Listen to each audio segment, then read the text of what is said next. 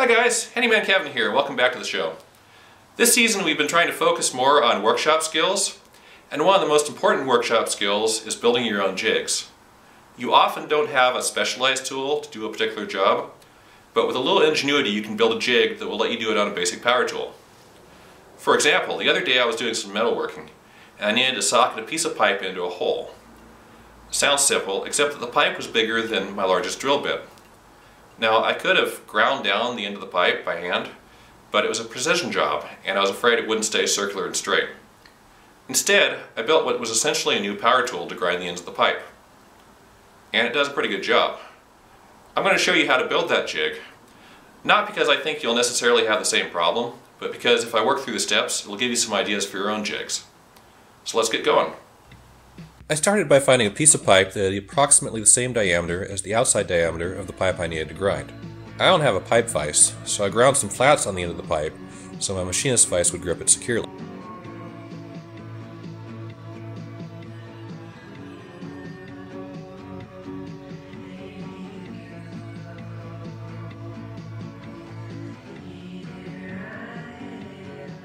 Next, I used a hand ream to smooth the bore of the pipe and enlarge it so it was just a couple thousandths of an inch bigger than the finished diameter of the tenon I was trying to cut. The ream I'm using is made for bicycle seat tubes, but I use it for all sorts of jobs. Be sure to use plenty of cutting oil and take many light cuts.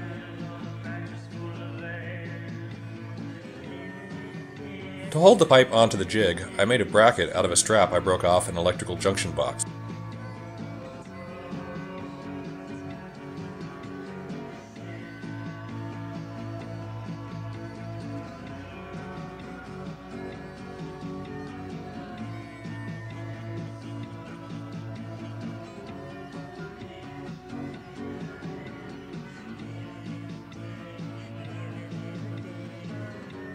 I used the table saw to cut the V-shaped notch where the jig hits the pipe.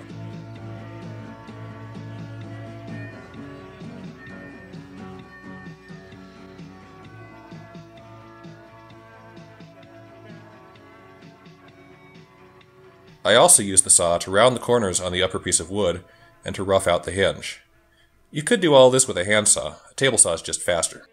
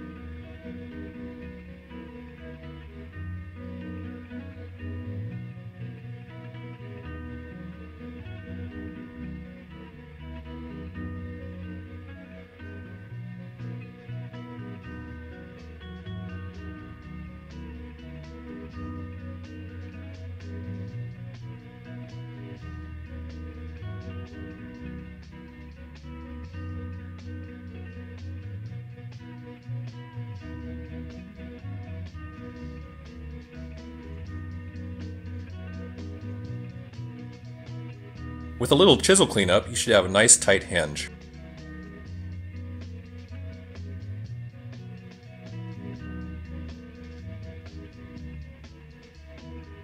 I drilled a hole and inserted a hinge bolt.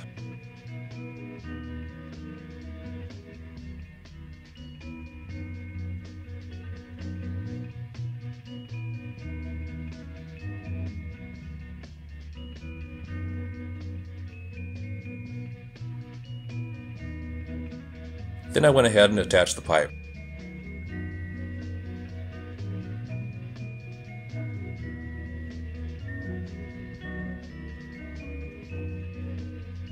I attached the grinder to the jig with some 12-gauge electrical wire.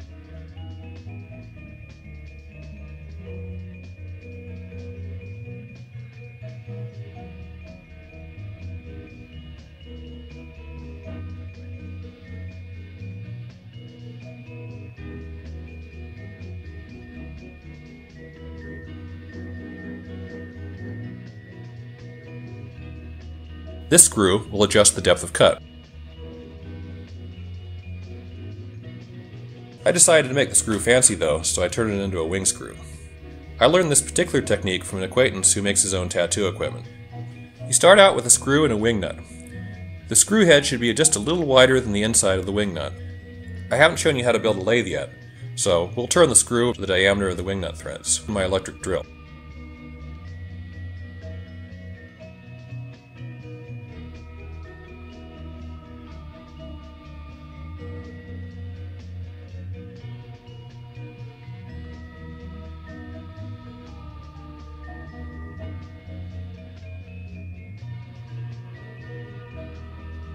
Then I used a die to cut the threads on the screw head.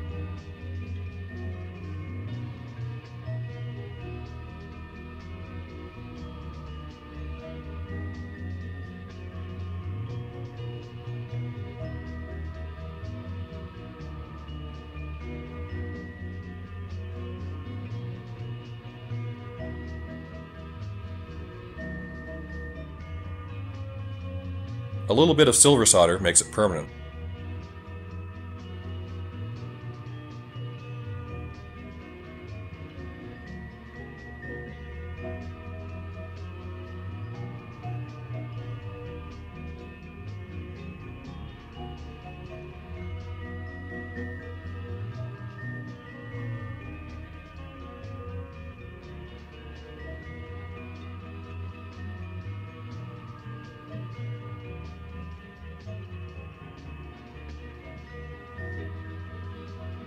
I also put a wide-headed screw in the upper piece of wood, so the end of the adjustment screw wouldn't dig in.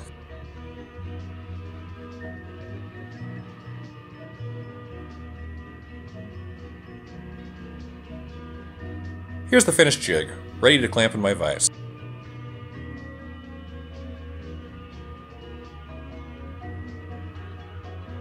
And you can see that when it's done, it works pretty well. You just slowly turn the pipe as it slides into the socket. Once I had the depth setting right, it only took a few minutes to cut tenons on 4 pipes. I hope this jig gave you some good ideas. I'll be using it next week when I show you how to build a lathe out of junk. I'll see you then.